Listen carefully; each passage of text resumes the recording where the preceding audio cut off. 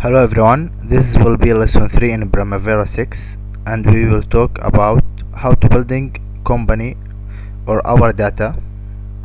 This will be part 1. We will talk about portfolios and EPS, enterprise project structure.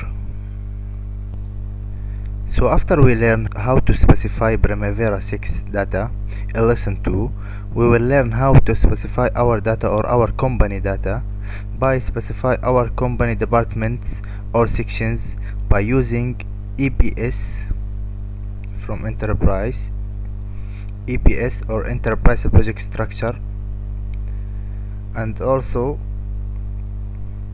we will specify our managers and responsible people by using OPS, organization breakdown structure. And also we must specify project portfolios, and we use it when we have hundreds projects or programs and more, so we can manage these projects and control projects time and budgets and quality. And also we use it in long big construction plans. So from enterprise project portfolios, here we can add, from here add, for examples, government projects. Also we can add 20 years plan projects, and also we can add billion budget projects. And after we start in projects, we can assign portfolios from here, general, like government, available to current user or another user or all users. And here description, we can describe it. If 20 years, we can describe what we will do in 20 years plans. And here assigned projects will appear. We can assign from here any project we need. We can assign by double click. So we close, we don't want to assign now, and we close this. And before we start in enterprise project structure and organizational breakdown structure, we must write it in paper and arrange it. Then it's be easy to insert this data in Primavera 6. So we start in enterprise project structure, and it's a structure made of roots and nodes. This is what we say, roots. We can close it all, roots, and this is what say nodes. And each root in the EPS can be subdivided into many nodes. Also nodes represent different levels within EPS, and each node can contain an unlimited number of projects.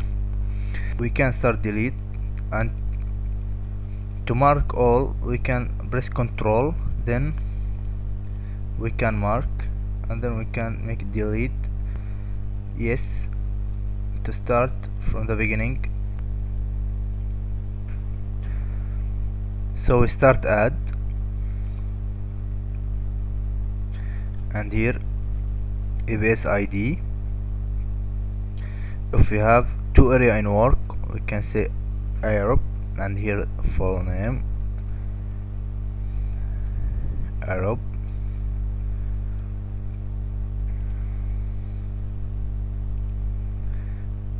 And also we work in USA,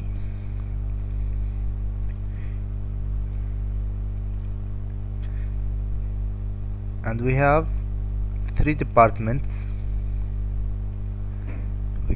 here: construction,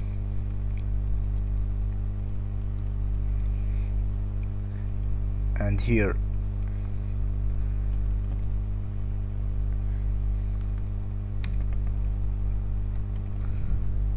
oil and gas department, and here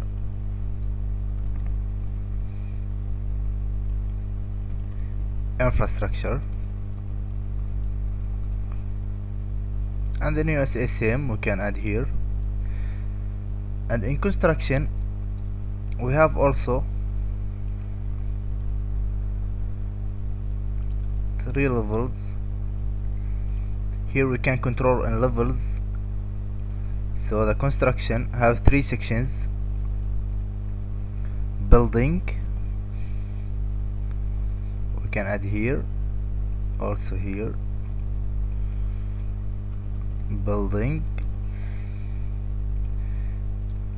and heavy construction, heavy, and industrial building, industrial construction, industrial. And here responsible manager, when we add OPS we can add responsible manager. And for building we have 2 types or 2 sections or 2 departments, so we can add now. And here to make it under building department, we make it from here, from a row we can change. Okay, now we have steel building, steel buildings. Also we have RC, what, reinforced concrete buildings. So this is small examples to show roads and nodes also, and we can modify in future. If we open more sections or more departments, we can add more and more, and every company sure have different departments. So that's a small example. We close it now.